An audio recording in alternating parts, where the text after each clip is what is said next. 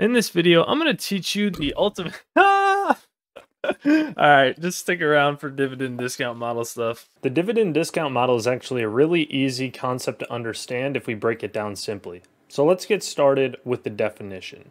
The dividend discount model predicts the price of a company's stock based on the sum of the present value of its expected dividends. Now, when we're talking about the price of the stock, we're trying to determine its value and see how that value is above or below or equal to the price of the stock in the marketplace. Now, let's start off with the timeline. You see t equals 0, that just means time equals 0. So this point on this timeline represents today. Let's say we're analyzing a stock that we expect to pay $8 dividend at the end of year 1, a $10 dividend at the end of year 2, a $6 dividend at the end of year 3, and a $12 dividend at the end of year 4. But we also expect this stock's price to be $100 at the end of year 4. So the cash flow at the end of year 4 will be 12 plus 100. What we want to know with the dividend discount model is if we discount all of these values, all 4 of them, back to the starting point of today, what should the fair price of this stock be? Let's pretend in this example that the market is pricing this hypothetical stock at $100 today. We want to find out if this is a good stock to purchase.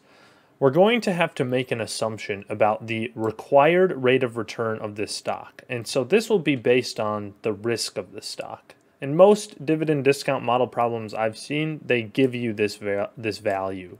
So we're going to assume that based on the risk of the stock, we need a return of at least 8%. We'll use this formula, the dividend discount model formula, to find the price or the intrinsic value that we believe the stock should be priced at. And we're just going to take the dividend, so D1 is the dividend at time 1, and we're going to divide it by 1 plus the required rate of return of 8%, and then put it to the value of the exponent of 1, which is this time period. And then we'll do the same thing for dividend 2, D2, which is this $10 here, and we'll do 1 plus the required rate of return of 8%, to the power of 2 because that is the point in the timeline that it represents. And we'll just do that all the way through to the ending value.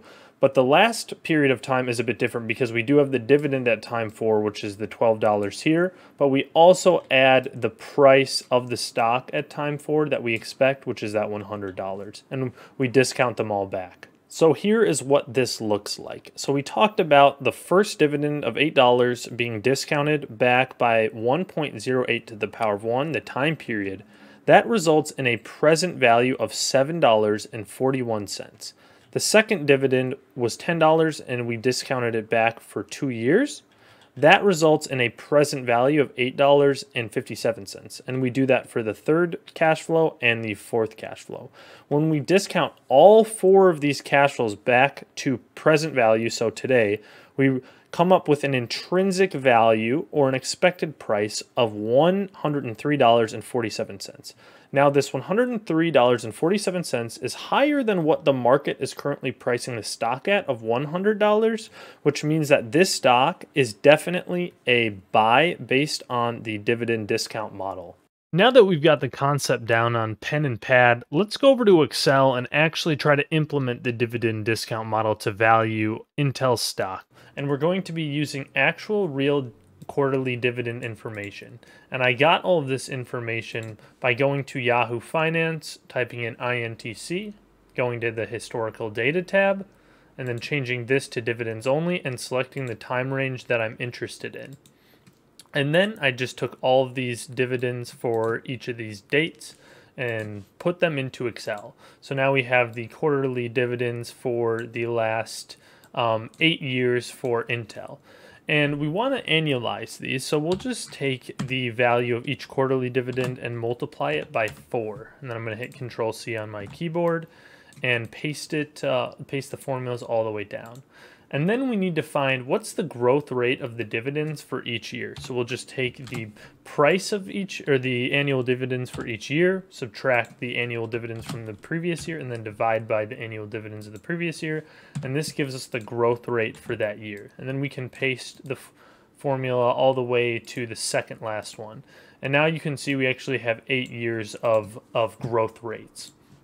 And in order to find the price using the dividend discount model, we need to find a growth rate to use in the model. And for this one, we'll just use the average growth rate over the last 8 years. And we'll just be making the assumption that the dividends will grow at the same rate as they have in the past. Okay, I mean, it's a big assumption, but that's one we're going to go with for now.